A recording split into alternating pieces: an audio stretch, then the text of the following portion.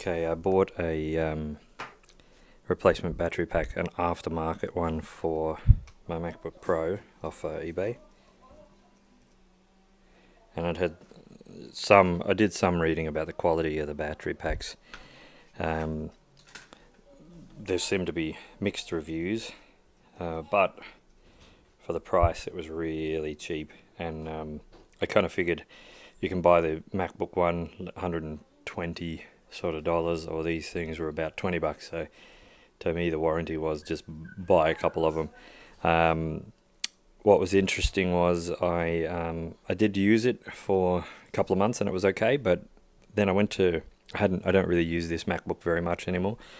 It's was replaced as my kind of main edit suite, but I went to use it because I had to edit some specific stuff, and I hadn't actually charged the pack for ages, so I think I charged it fully and then left it in storage for a while. When I went to use it, I couldn't use the trackpad, and I found out it was because the pack had actually expanded.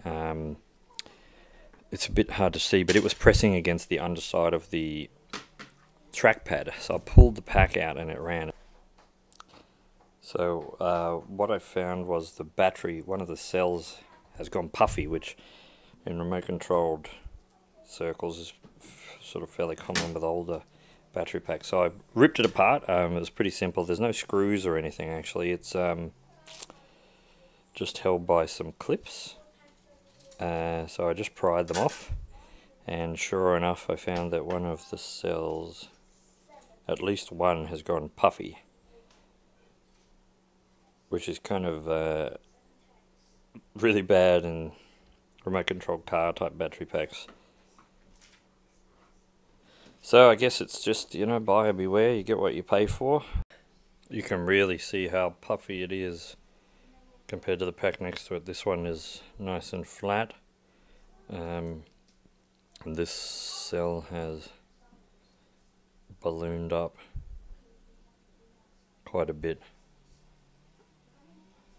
which I assume means it's time to throw it in the bin.